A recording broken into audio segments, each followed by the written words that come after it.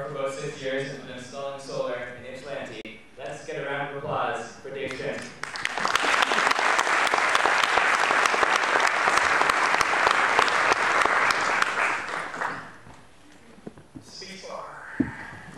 So I'm going to talk about the birth and the death of a solar electron, and I have to put this right off the top that you can't create electrons or destroy them. So I'm going to mostly talk about how you motivate an electron to do something useful. And I am Dave Strenski. So here's some background motivation. Forget the environment, forget everything else. $18 billion leaves the state of Michigan every year to buy energy. So let's make our own energy, and we're like putting $18 billion into the economy year after year. This is a basic schematic of what it looked like on somebody's house. You've got some panels up on the roof, you've got an inverter. I like to carry around the standard 20 amp breaker because this is how your solar hooks to your house and your breaker panel. And you got some utility meters that hook you up to the utility panel.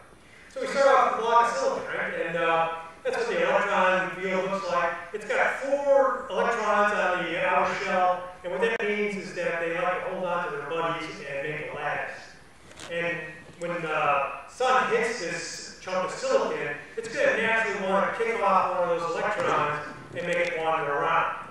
And that's why we use silicon. You can also use other elements, but silicon is the most popular element that people use. So when we want to make our solar cell, we take our silicon, we make it thin so the sunlight penetrates it. We dope it at the top with phosphorus, we dope the bottom with boron, and we have a couple extra electrons on one side, a couple fewer electrons on the other side. Kick an extra electron loose, it wants to migrate, so it migrates to the bottom where there's some wires and creates a circuit, and you got wires at the top to complete the circuits. I think it's kind of funny, we're actually using solar to make electricity to make photons. So here's my thought experiment. Everybody kind of like imagine themselves, they're at home, they got all these appliances on. Now why you have them all on at 4 a.m., I don't know. But there's a poster and stuff, and all that power is coming from your utility belt. Your utility meter is spinning forward, and it's supplying the power for all those things. The solar, the moon's up, there's no solar, so the solar comes off. And flip.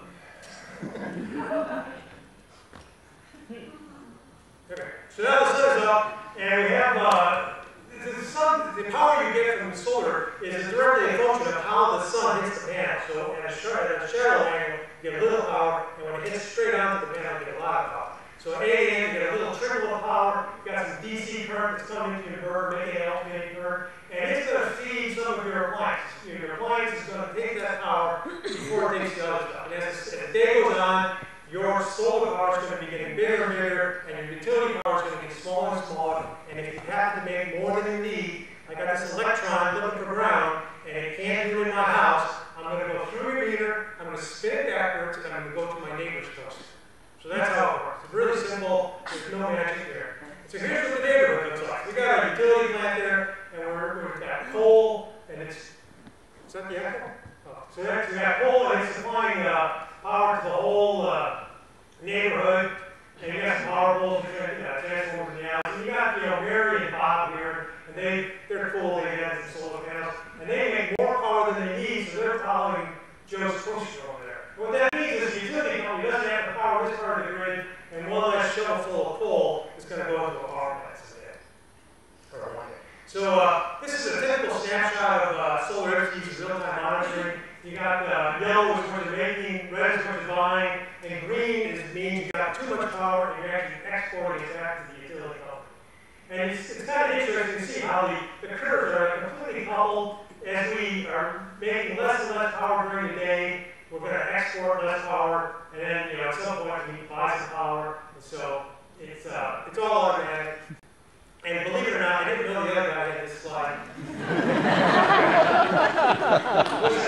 But look at the bottom, he's talking about transportation. A quarter of our power from petroleum is used, and 3/4 is wasted just from noise and heat. So we need Stirling engines.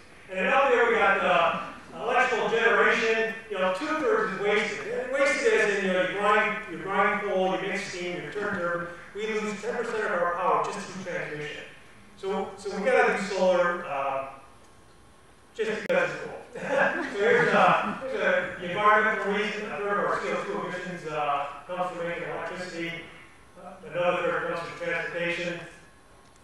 And that's it. I mean, this is some solar installations around Ypsilanti, and I hope I explained it so you're motivated to do this and go home, open up the yellow pages, find a solar contractor, and make it happen.